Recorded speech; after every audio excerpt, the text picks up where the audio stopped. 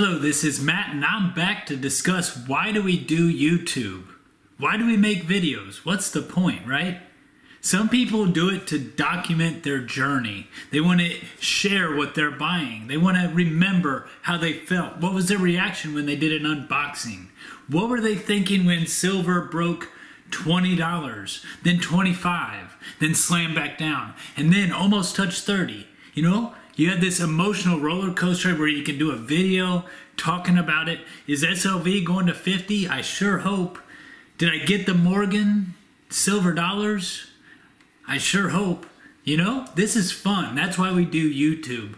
But what this also reminded me of was there's a lot of people, the grandfathers of this silver community, that don't do videos anymore. A perfect example is Silverfish VT. He had 12,500 subscribers, 310 videos, and he stopped making videos 6 or 7 years ago. He was part of that 2012 to 2015 generation where they were just coming off the 2011 highs. You know, everybody got disappointed, and then the stackers started on YouTube, right? And it was fun. I watched his very first video, and I watched his last couple. He was incredible. A deep thinker, put a lot of thought into his videos, and his content still stands the test of time, right? He was speaking the truth. So I enjoyed going back and watching his, and on his last video, he explained why he didn't want to make videos anymore, because it's time consuming, right?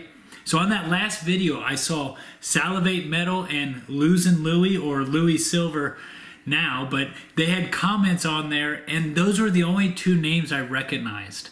So what I commend Silverfish VT and the others that were doing videos back then, they spurred a whole new generation. Again, Salivate Metal, where I saw, 4 years ago, he was spitting gold out of his mouth at the beginning of every video. And I remembered that. I saw some of his videos. I said, man, this guy's crazy, But it's awesome that there's a generational transition of knowledge. We want to learn something, and I don't want to watch the news. I'd rather search YouTube and find things that either make me think or I agree with. You got to find both, right? You got to find things that you absolutely agree with, but you also got to look for opposing views. And we have that in this community too. I remember Stormtrooper, right? He made a video saying super junk for 35 and 40%. And that got me all excited.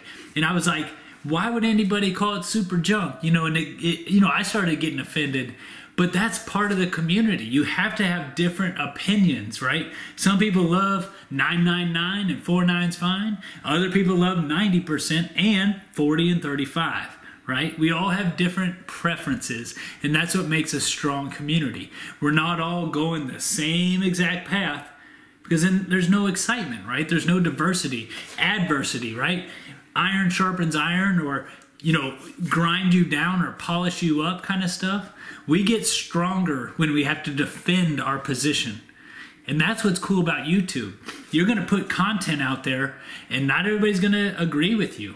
And I think that's why some of the other channels in the past shut down. Because you have to deal with so much conflict in the comment section. People disagreeing with everything you say, or refuting you, or calling you stupid. It becomes kind of toxic.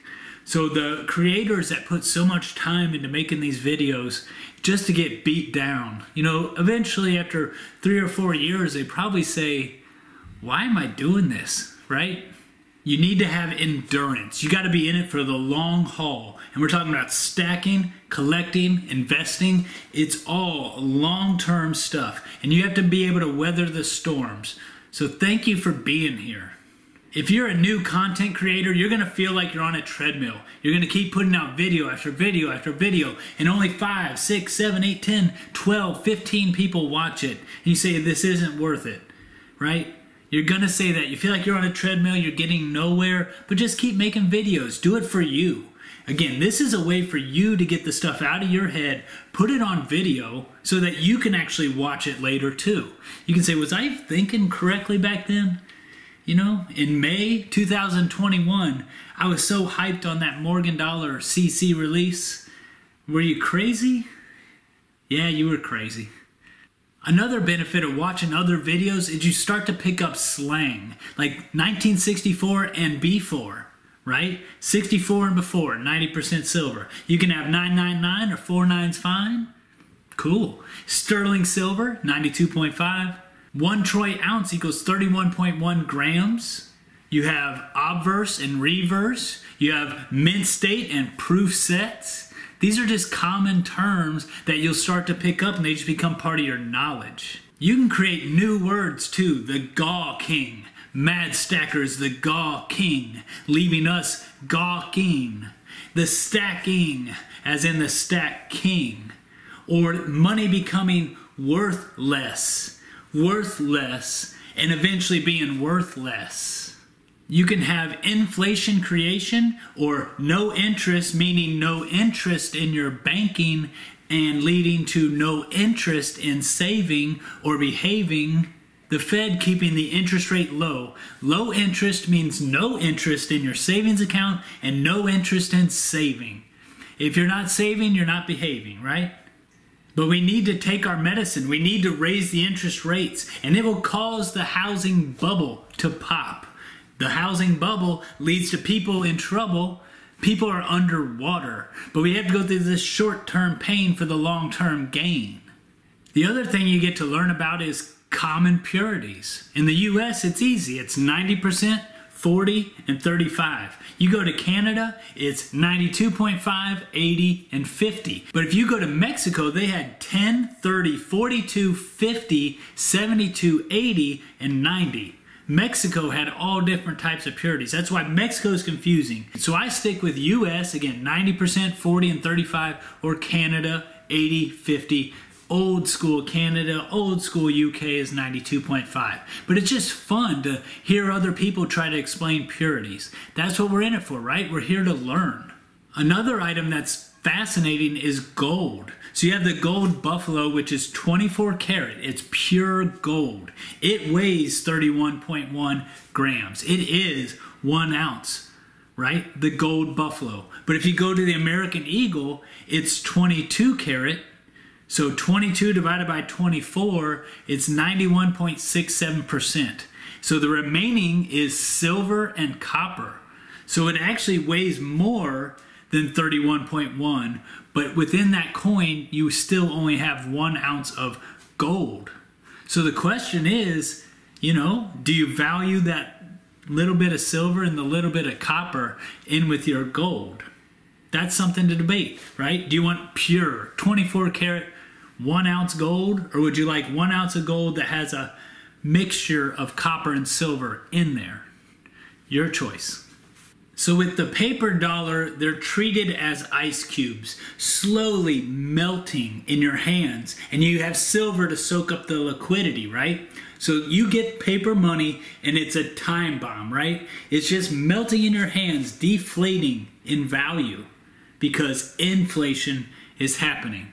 So your value of your dollar is going down, or you could think about it as the prices of goods are going up. But the fact is, you got to spend this money. You have to put it in a good place. So I recommend you invest. You put it in silver, gold, copper. Just sit on it, right? Once you buy those coins, you look at them, you enjoy them, you share them on YouTube so we all can experience the fun, and then you put them away for the future. Hopefully you don't have to go back to your stack, pull them out and sell them. That's the goal, right? Anything you put away, once it goes in my stack, it's not coming back, right, Mad Stacker? That's a great line. Once it goes, it ain't coming back, right? So we do our best. We buy what we think we should. We hold it till we can't hold it anymore. And we hope to pass it on to our kids. That's the American dream, right, guys? So when's inflation gonna happen? They say it's when the money velocity starts to pick up. We're pumping the gas. We're causing inflation, which I think will lead to automation, right? Prices are going up. Labor's gonna go up. Everything's going up. Now, companies will have to move to automation. You don't need 2 or 3 people here. We need 1 person that knows how to run 3 machines. Automation comes in. Unemployment goes up. People now go further into debt, or they're living off unemployment. It's a vicious cycle, right? So let's wrap it all up. If you have a YouTube channel, thank you for putting content out there. You're taking your knowledge and you're trying to share it, or at least entertain others and get them involved in this hobby. That's my goal. I want to share this, and if I connect with you and you like the way I explain things, you share it with somebody else. That's the way this thing works, right? We're building this hobby from within. This is grassroots type stuff. We don't have superstars, right? We don't have baseball players out there promoting silver and coins, right? We are our own community. So we put out what we can, we absorb everything we can, and we just have fun. So if you have a YouTube channel, again, thank you, and please continue to put good stuff out there. I know it's hard work. It's hard work coming up with content. It's hard work to produce the video, and you put yourself at risk. If I'm out here saying SLV is going to 50 and all of a sudden silver turns down and stacking Stormtrooper, disagrees with me and we have to, battle it out, I'm going to lose, man. I know. He's got a trooper helmet. I don't. I'm just a Skywalker. I'm out here just exposed. So anyways, that's just for fun. I love having friendly discussions, friendly conflict even, because I think it makes you stronger. So I appreciate everybody in this community. I do want to give a reminder shout out to all the channels from 2012 to 2015, that period right there. And I want to shout out all the channels that bridge the gap to 2019, 2020. This whole new generation, we would not be here if we didn't watch these other guys. So COVID, in a way, brought us all together. We were all searching for like-minded people or even, again, opposing views, but it brought us to YouTube. We're here, we're sharing our hobby. So I appreciate you being here. Thank you for watching, and I'll see you guys next time. You can create, now those has crossed, you're gonna be keeping the, fuck, even though,